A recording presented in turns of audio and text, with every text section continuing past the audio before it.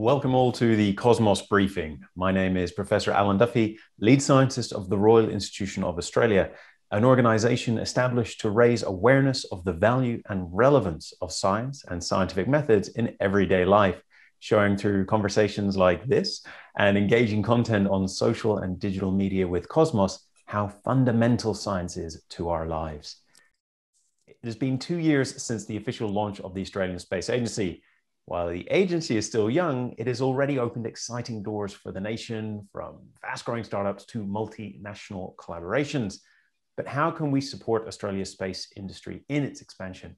What can we do to stay competitive in this global endeavor? And how do we maximize the benefits of these efforts at the final frontier for Aussies down here? Joining us today to discuss this fascinating topic is Aude Vignelles, the Chief Technology Officer at the Australian Space Agency.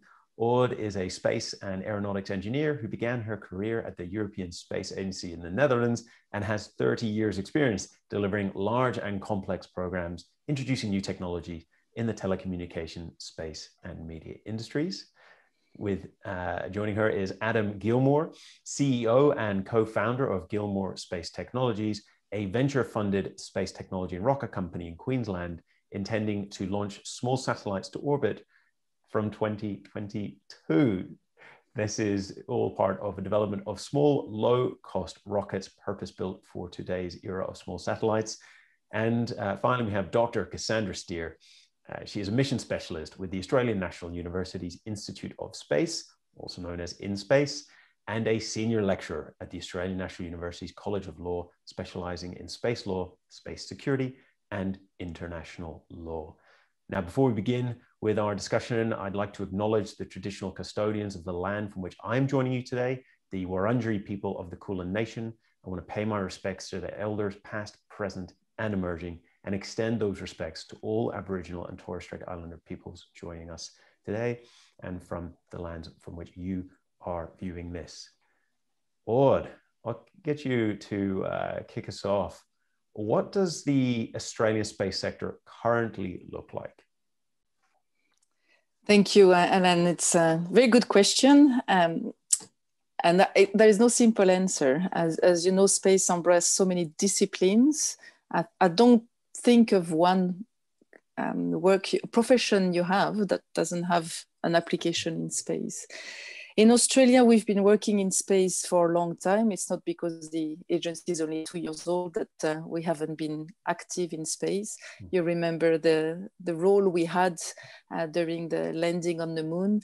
Our communication capability have been top-notch for quite a long time. So there are areas where we are very mature and very experts. There are other areas where we are developing this maturity. So the industry space sector in Australia is vibrant. I think that's the best adjective we can choose. We are already making our mark in several disciplines and developing others. I do have to mention, for example, with the landing of Perseverance on Mars this weekend, you all know that one of the instrument, Pixel, was led by a PI instrument, a PI person that is Dr. Abigail Alwood and Dr. David Flannery. So very proud to have Australian on that mission. So we are very active and very expert in several domains. And the strategy that we have published 2 years ago now is highlighting 7 areas where we believe we have a competitive advantage or an opportunity to grow. So a bit of a long answer, but it's a very, very complex picture that I've described, but the sector is vibrant and just the beginning of a big growth that we're working on developing. What would be the rough split between, say, domestic industry and those larger primes, those international companies, or indeed even organizations? Would you say that Australia has that growing national capability, but that it's still relatively heavily weighted to these internationals? To answer this question, it depends what we're talking about. What's the service you want to deliver and you want to acquire? Sometimes the answer is we want a national capability because we're the best. Sometimes we want a national capability because we want a sovereignty. So you really need to understand the question and the best solution to your problem. Is it fair to say it's 50-50? No, I don't think it's as simple as that. Every sectors and every areas of our priorities would have a different answer. To give you an example, when you look at Earth observation, for example, we do not have our own asset in space for Earth observation yet. I hope we will have one eventually. But we have developed an expertise in gathering the data of the Earth observation satellites and doing something with it. And we've developed product with it. Geoscience Australia is developing this Digital Earth Australia. So we have developed an expertise because we didn't have an asset in space. And you could say this is a national expertise. So every areas would have a different answer, but we could maybe say it's 50-50, agreeing on what we define as a space capability and what is not. So again, not a simple answer. Okay, so Adam, what skills and training is needed to get into the space sector? You are a notably harder edged kind of expertise, quite literally building rockets. What are those kinds of skills and trainings required? We've got a wide variety. I think if I had to pick one side of engineering that we have the most of, it's mechanical engineers.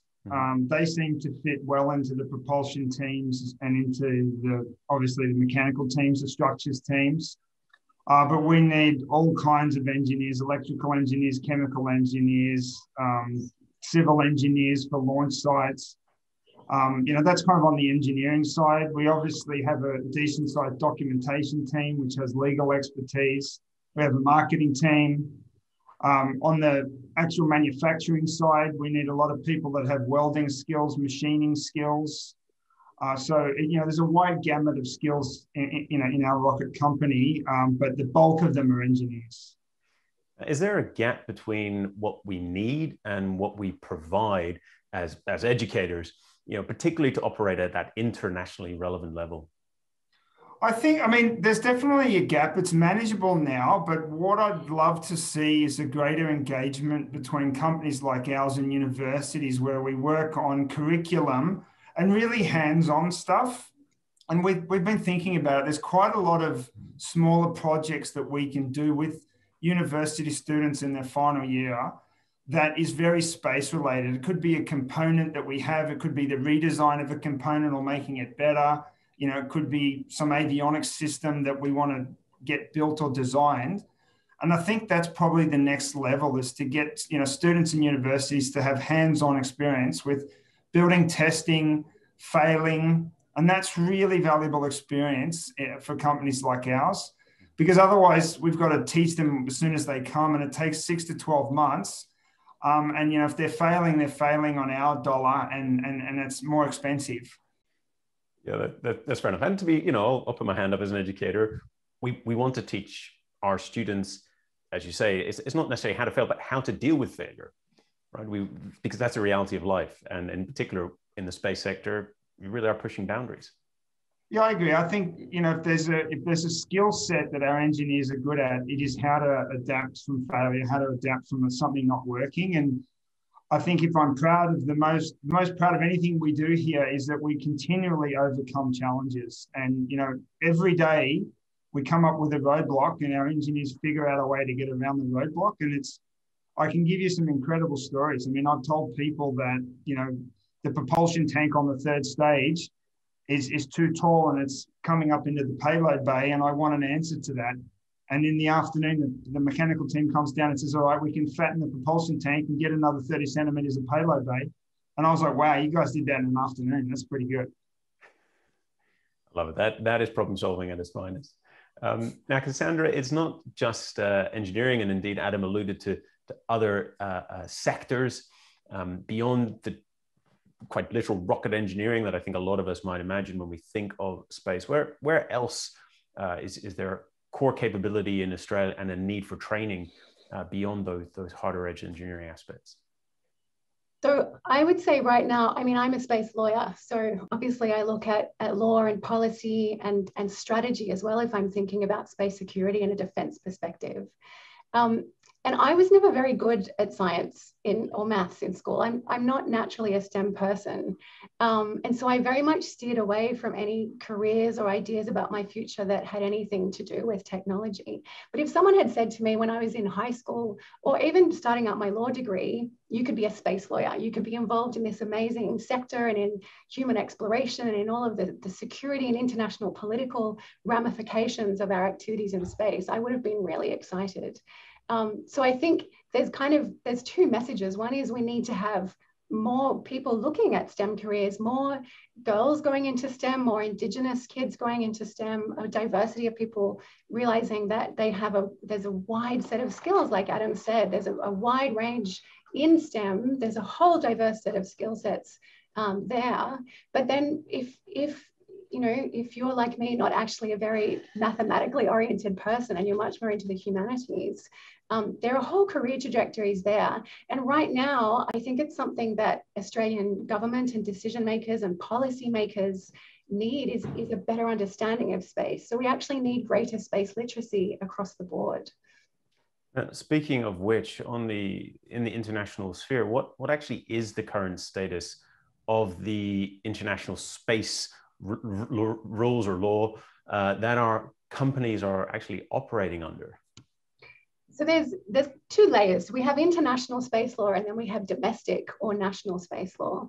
And international space law comes essentially from the 5 core space treaties that were all written in the 1960s at the beginning of our first space age, and also at the height of the Cold War. So those treaties are still really important. You often hear people questioning how relevant they are and if they need to be updated or rewritten. And my answer is always, no, you don't need to update them. You have to think of those like a constitution. They're written the way constitutions are, which is, here's a document which sets down general principles and our value sets and how we want to organize ourselves. And then, like our Australian Constitution doesn't organise how companies operate or how we sign contracts or how you go about your daily life, it sets about our political organisation. And we don't want that Constitution to change. That is our stability as a society. The same goes for these treaties. They set out the core principles which were established during a politically tense time in history, the competition between the US and the Soviets. Their technological and political competition was extending into space.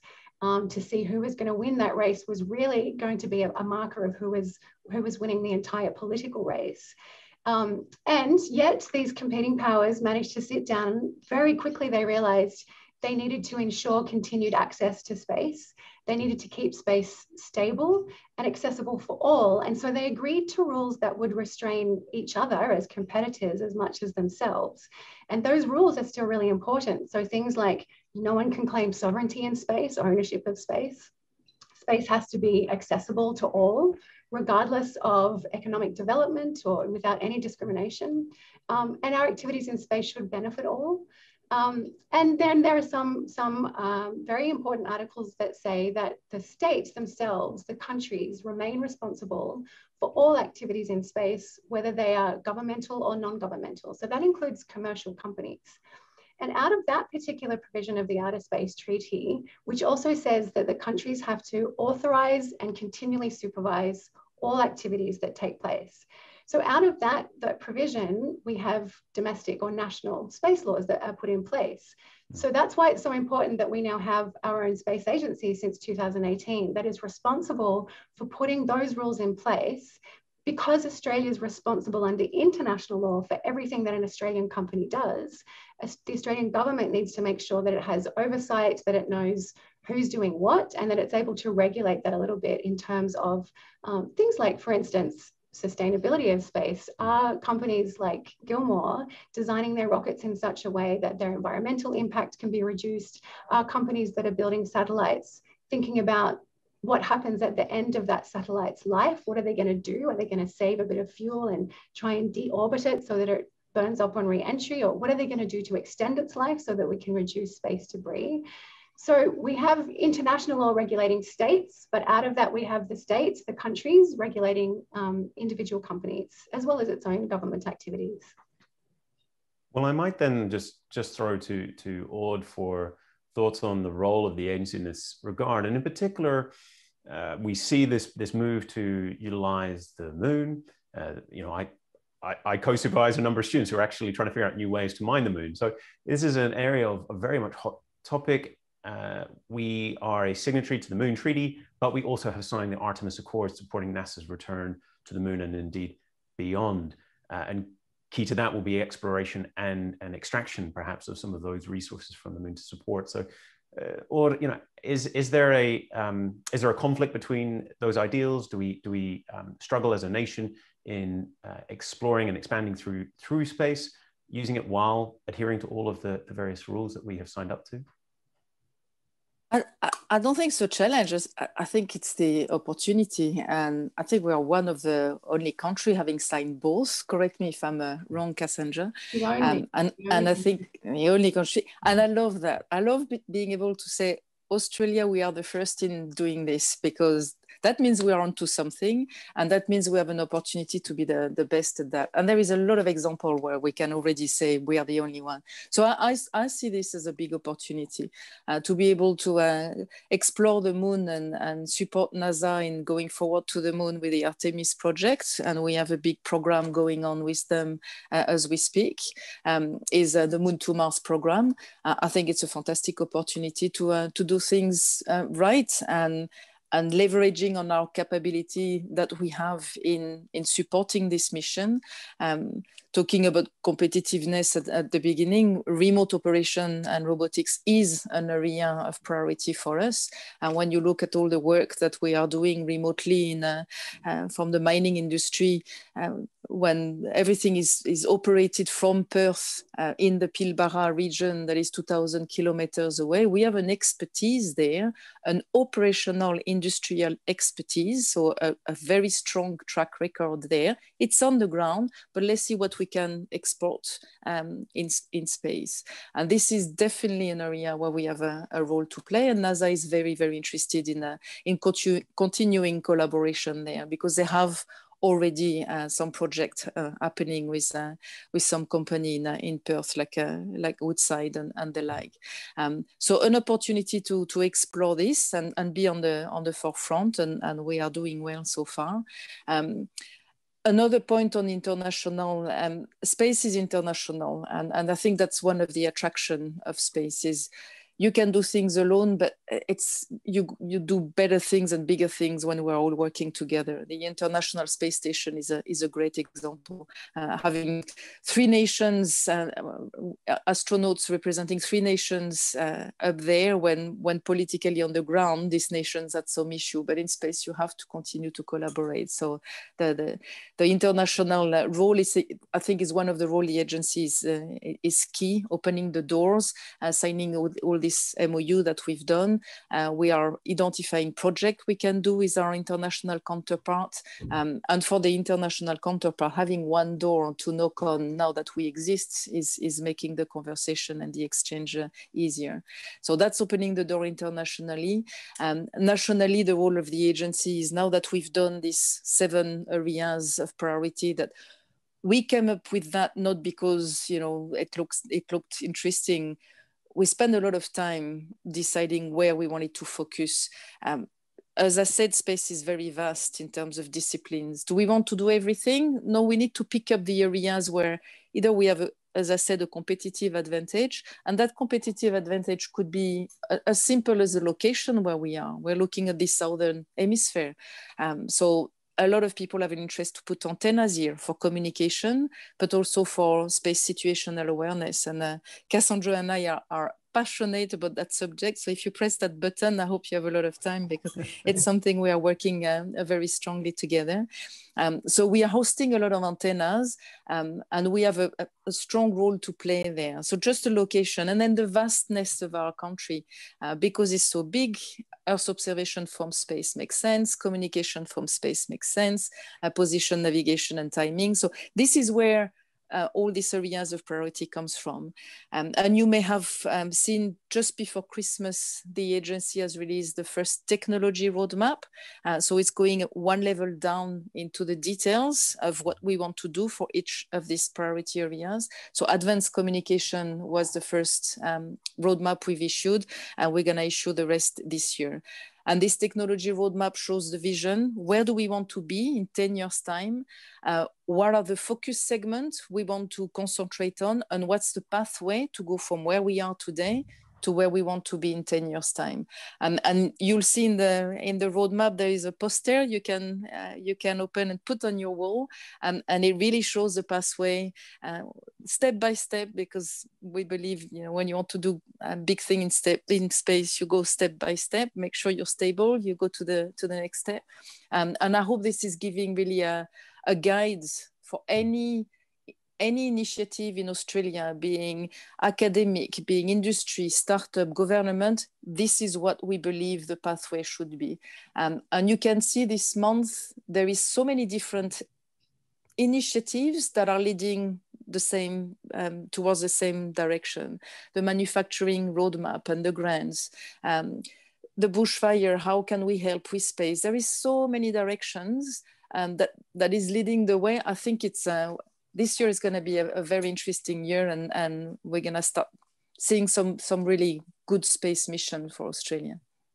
Alan, could I circle back to the start of that question regarding the Artemis Accords and the Moon Agreement? Because I absolutely agree with Aude. Australia is in this really exciting position that we have so many opportunities in different areas to contribute to what's going on in space, and robotics and mining. It's really the future of a lot of technologies where we can have a leading edge.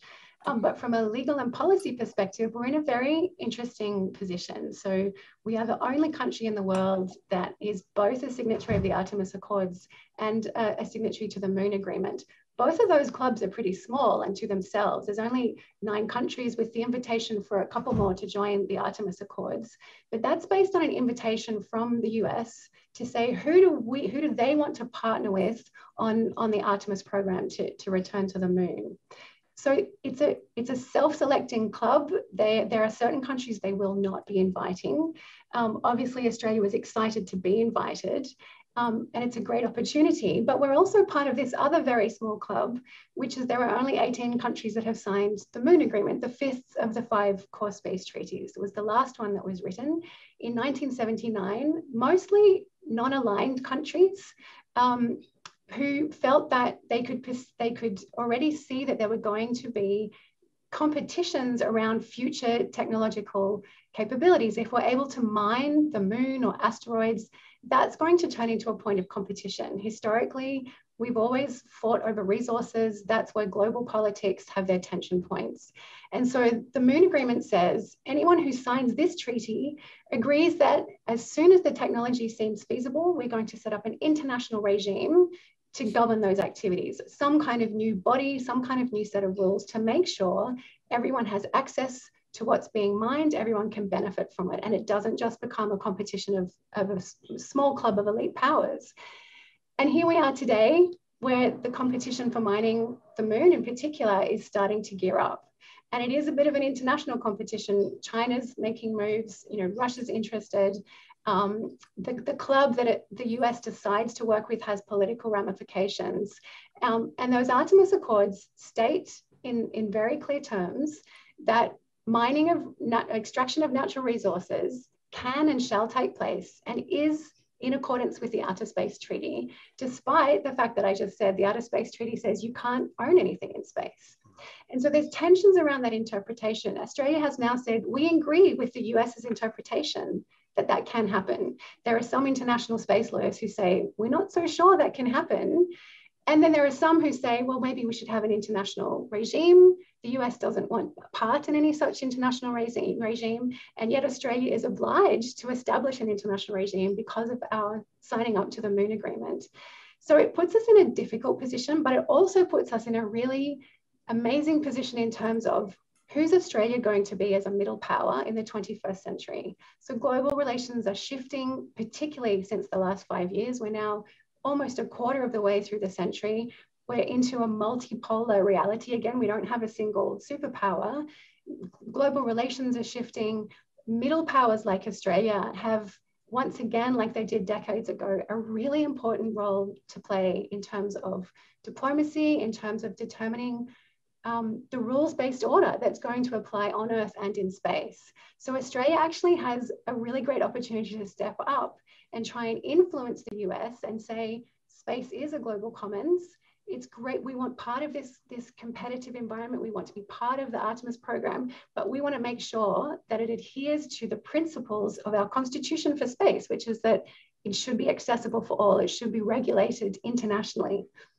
Wonderful. So innovation in technology, but then also innovation in policy and regulation as well on that international scale. But so these are issues for well, for the future, but actually very much coming quickly. Today, we are seeing, Adam, a continued growth in the domestic small and medium enterprises, the SMEs, across the sectors. And we've been speaking about some of those, robotics and communications and Earth observation and the like. But you know, how do we, as a nation, how do we support that? How do we drive that growth? How do we turbocharge that growth to take advantage of this exciting future, as we've just heard? Well, we discussed this on the Space Task Force in great detail, and I think the common theme was that the government has a role to play in two key aspects. I think the first aspect is there is a common understanding that taking technology from low technology readiness levels like TRL4 up to 7, 8, and 9, which means you're ready to go to space or you've worked in space, costs a lot of money and is kind of like the valley of death for a lot of SMEs. And so there's a role for government to play in providing R&D funding to move through that valley of death of TRL, so to speak. And the second thing that was important is if we want to compete in global supply chains and with global customers, it's important for us to have the government as an early customer, you know, for an SME.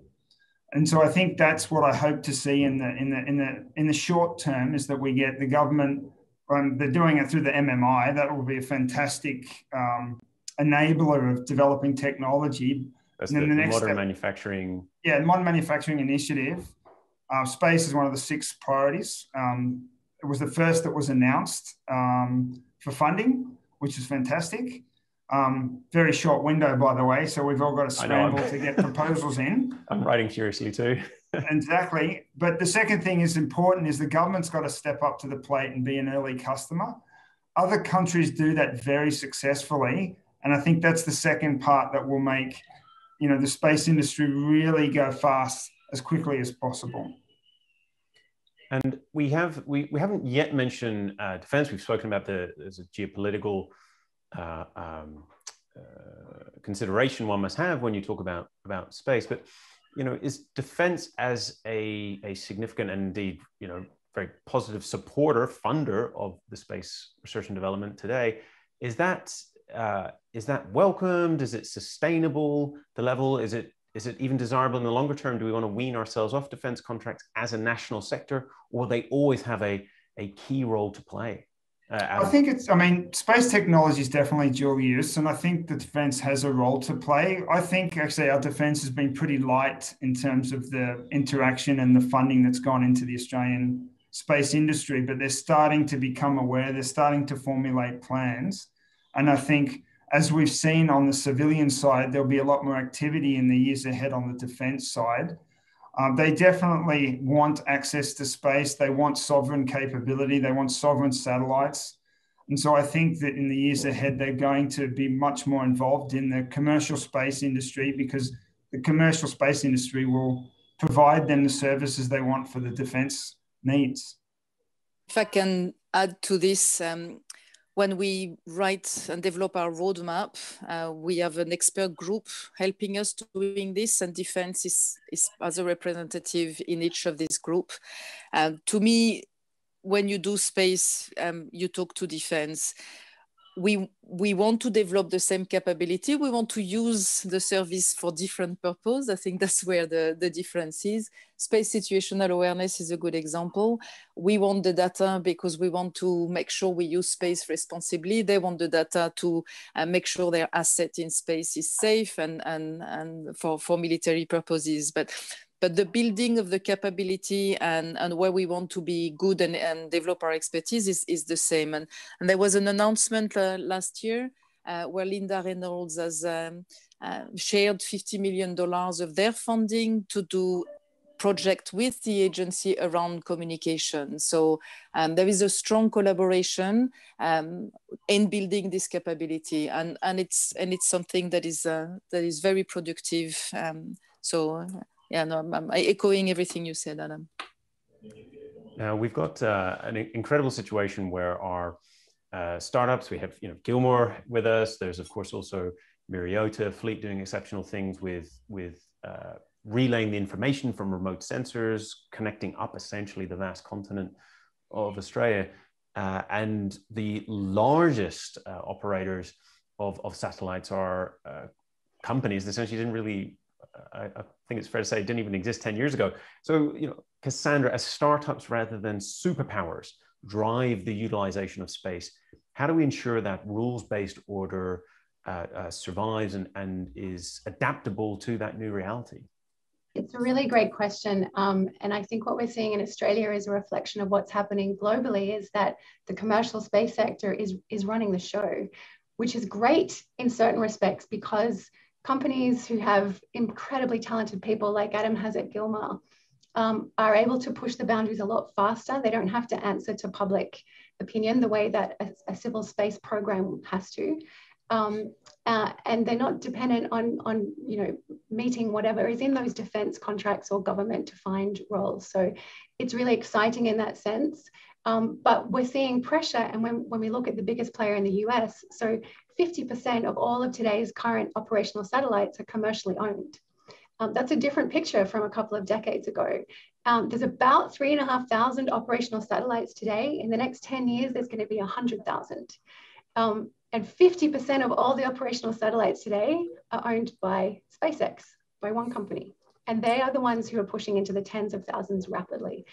And so in the US in particular, the space sector, the commercial space sector, has been pushing the government to change its regulations, to deregulate a little bit, to allow them to be even more competitive and to be the most preeminent power in competitive power in space, which is pushing the government actually to interpret its international obligations in ways that some other countries disagree with.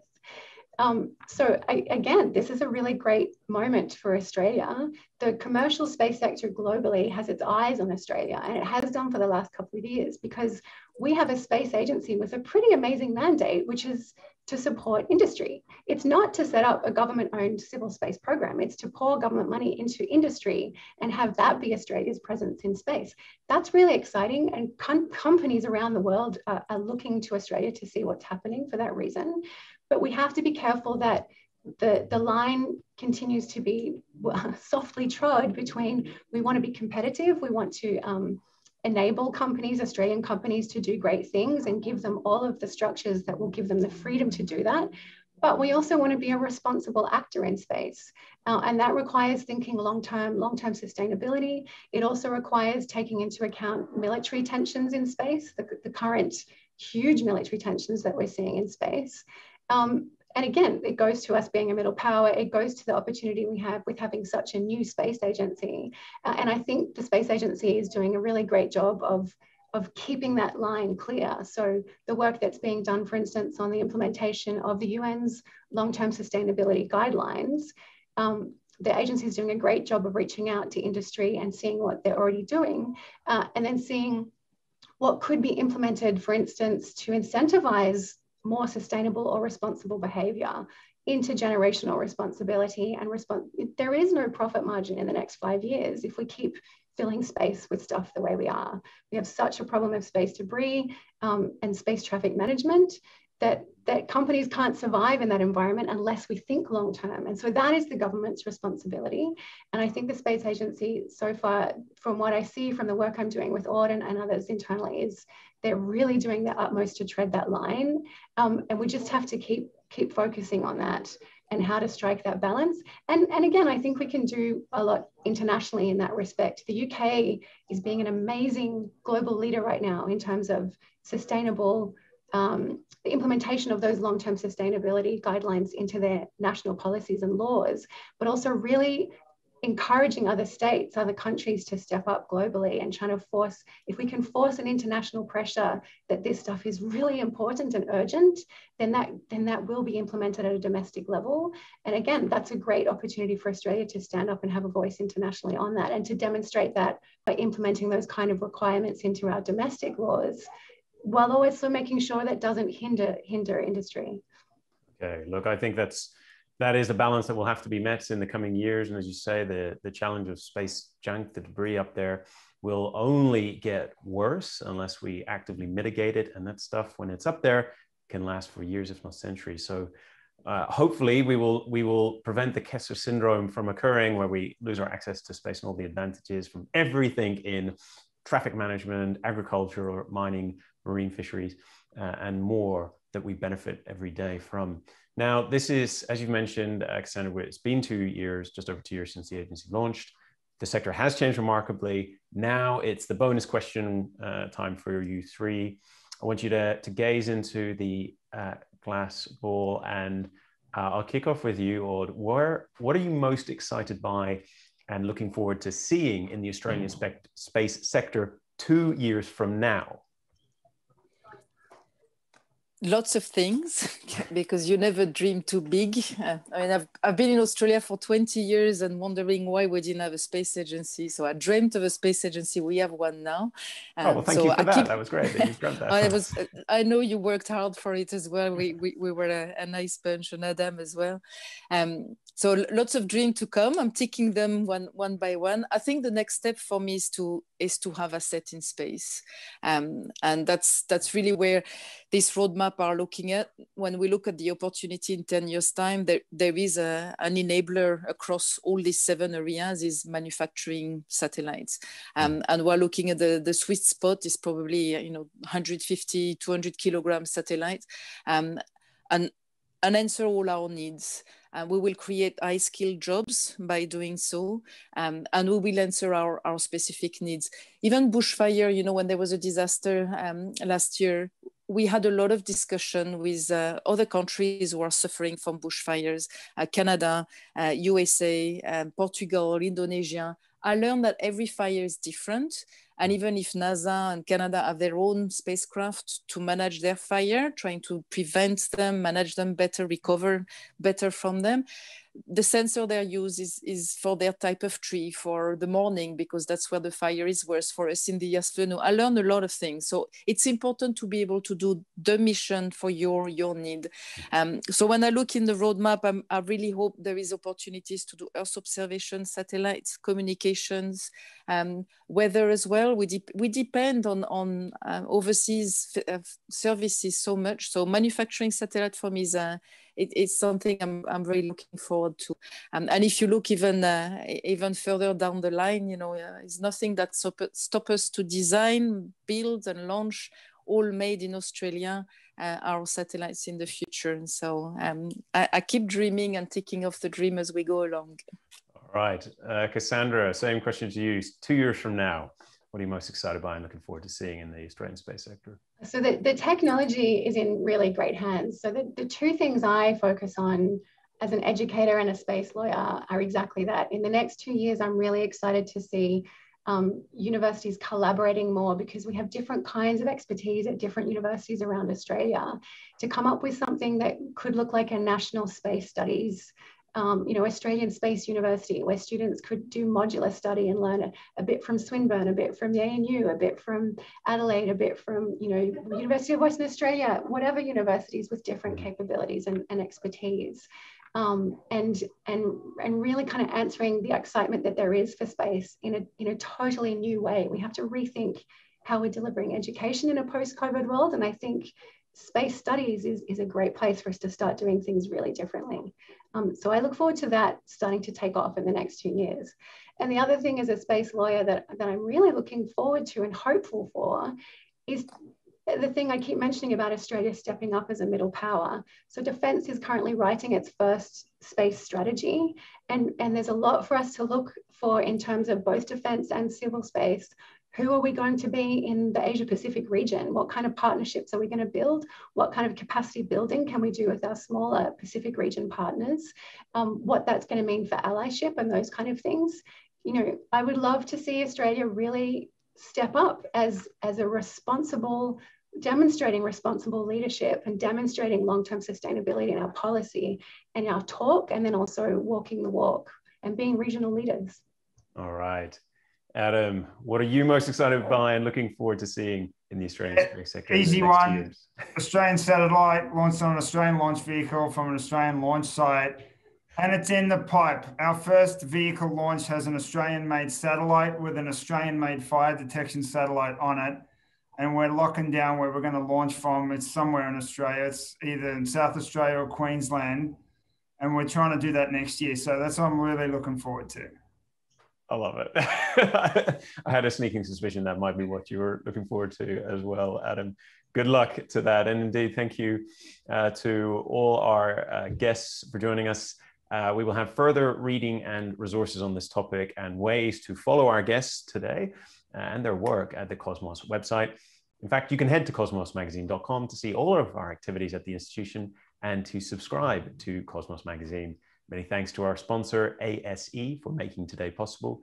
Join us for our next briefing on the 11th of March on the hydrogen solution. Is it really the fuel of the 21st century? If you support science and its communication, please support our work at the Royal Institution of Australia. Stay safe, stay smart, go science.